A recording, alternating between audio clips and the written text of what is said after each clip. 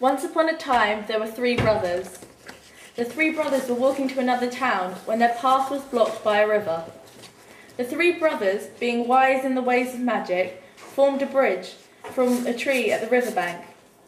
Death, feeling cheated of 3 young lives, appears before them, blocking their path. Death congratulates the three brothers on outsmarting him and grants them each a wish. The first brother wished to be the most powerful wizard, and with that, Death picked a branch from a nearby tree and out of it formed a wand, more powerful than any other.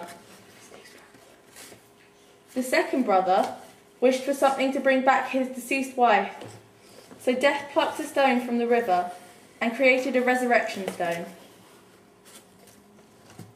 The third brother, being more humble than the other two, wished for something that let him pass Death unseen. So Death ripped his own cloak, creating a cloak of invisibility. Each brother passed over the bridge and continued life, before each meeting their end.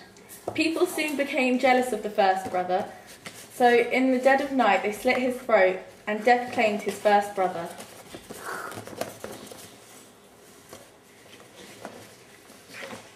The second brother resurrected his bride, but she did not belong in the world and became weak.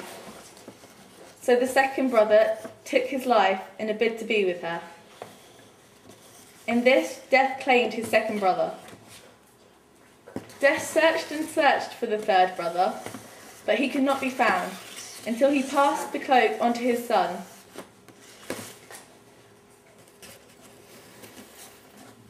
And so he and Death departed this world as equals. And so forth the deathly Hallows was born.